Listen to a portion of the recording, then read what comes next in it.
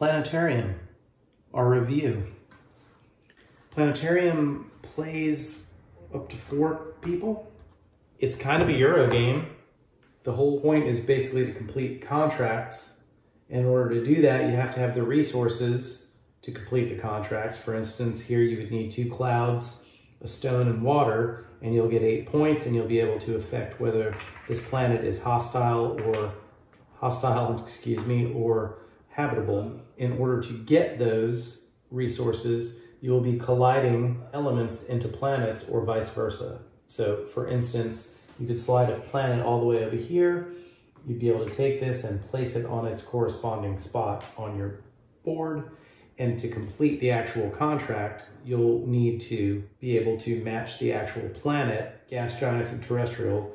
So there's some, requirements. So it's pretty balanced, I think, between luck, because you have cards that you'll be drawing to tell you what contracts you have, and the initial layout of the board. Yeah, I mean, there's the randomization of the initial elements as they're spread around the galaxy for you to fly into, but there's a lot of mitigation because there's the main orbital lines, but also these inner outer orbital lines.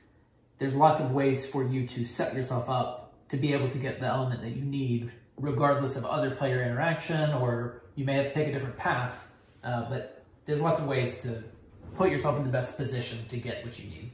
And the game will run till about this point on the board. Once you reach there, it accelerates how quickly the elements can move. Normally they can only move 1 space, but once you reach about the halfway point, they're able to go further. So I like that mechanism, the timing of, as you're completing contracts, you're putting the resources that were spent onto this track, which will dictate the end of the game. So there's good timing elements to it to maximize your scoring and hopefully, thwart your opponents. Yeah, there's not going to be a lot of downtime at the end. As you can see with our final sort of setup here, there's a lot of resources here. Well, if 1 per turn movement for resources, like to get out of these orbits and way out here to one of these larger planets that's a lot of turns of moving just 1 space at a time. So this sort of acceleration helps keep the end of the game, moving quicker and quicker as you get those final few cards scored. Another aspect of the game are these final evolution cards. You start the game with 1, and they're basically end of game contracts that give you larger contract totals usually than, say, some of the other ones. You also have the choice as the game goes on to choose low-level contracts, which are easier to complete with lower victory points, and then higher evolution ones, which will give you better points, but they require more elements and other aspects to line up for you to be able to get them. Yeah, and both the low and the high evolution cards also impact the hostility of the planet. So as you're working towards an end game goal, it may be in your best interest to try to build up a bunch of low ones so that you're quickly changing the hostility level on the planet to be what you need it for an in-game scoring. There's sort of that roll together scoring for it. Right. So what he's referring to is, this is one of the final evolution cards. You need to have these elements on a habitable planet in the orbit of 3 to 5. And you had to have completed a contract on a type of planet that you had, the planet that you actually have letter. So for instance, let's say it was D, I would have had to have completed a contract on D to be able to pull those elements off at the end of the game to do this. So that's 12 points, and that's great, but there's lots of steps to get to those 12 points. And some of them might not be in your own control, especially the ones that have the planets lining up in a particular orbit, or whether a planet may or may not be hostile or habitable. That is dictated by the cards that were played.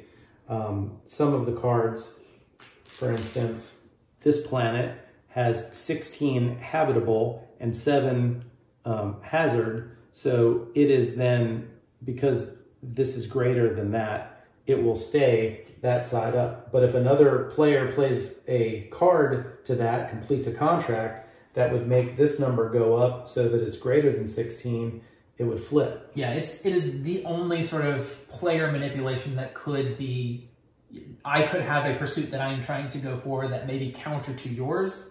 That's the only sort of direct interaction between players. Is just I may want a planet to be on one side and you may want it to be on the other for some sort of final scoring situation. Well, the other thing that might affect another player is I can look at your board and see that you've got a bunch of elements on D. Sure. And I might be thinking you're setting up for the final evolution, and maybe D needs to be in a particular orbit. Yeah. So I might want to move it from where it is, just assuming it's sitting in a place where you would like it. True, but it's possible to do that, but I also think there's so many options for how you need the final scoring parts to go. Some of them do require very specific orbits, but some of them require, the ones that have more materials as part of the requirement tend to not require an orbital height or vice versa, so it would be very difficult to predict exactly what the goal is for someone else on a planet and try to do something intentionally to sort of undermine that. It would be almost as much luck of running a planet somewhere that it's not supposed to be. Right. I don't think the player interaction is the highest thing here. No. I mean, you're competing for resources, and it kind of sucks when another player moves a planet into a resource that you wanted. But again, they probably don't have any idea that they're interfering with you. They just need that resource. Yeah, and again, there's lots of other options. If someone runs it in from here down into this orbit to get this dirt, well, they're still from this position. You could take this one and run it into it, or you could run it into the next one coming up. Like there's lots of, because the resources are fairly well distributed. You could even go into that one. Yeah, there's lots of ways for you to set yourself up for multiple paths, especially in a 2-player game, which we're playing right now.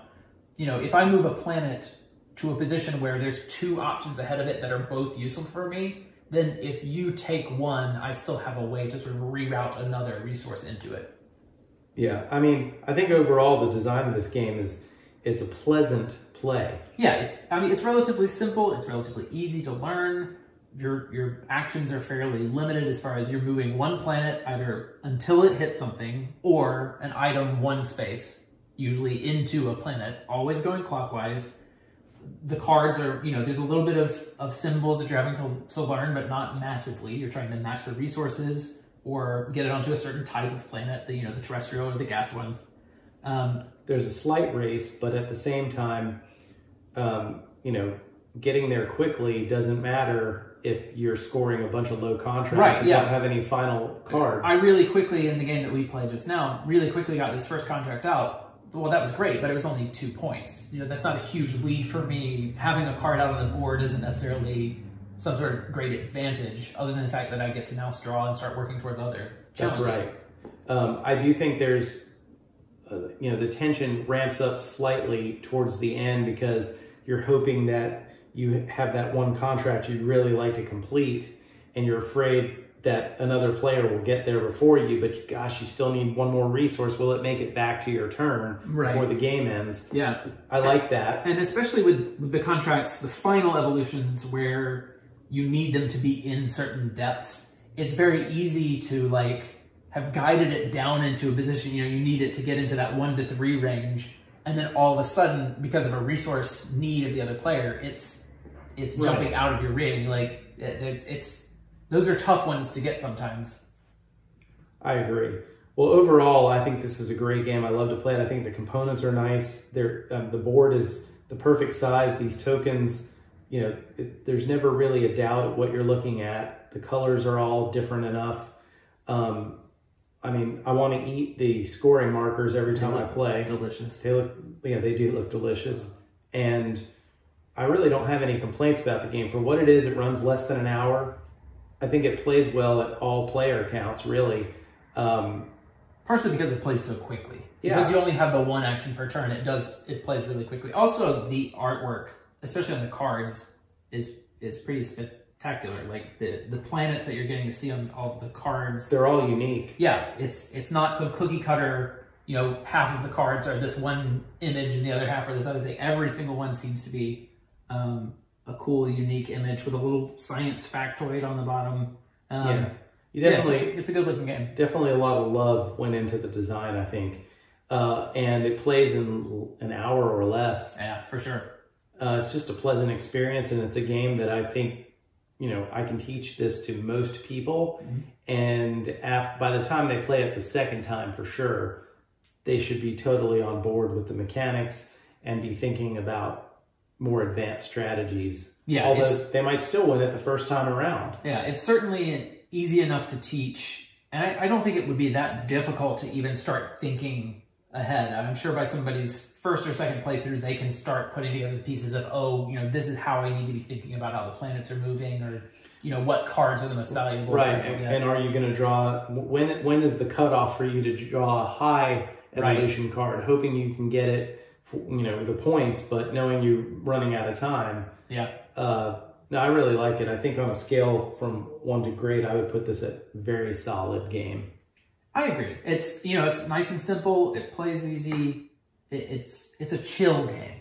Really is. There's Planetarium. I'd say check it out if you haven't. Thanks for watching. Please subscribe.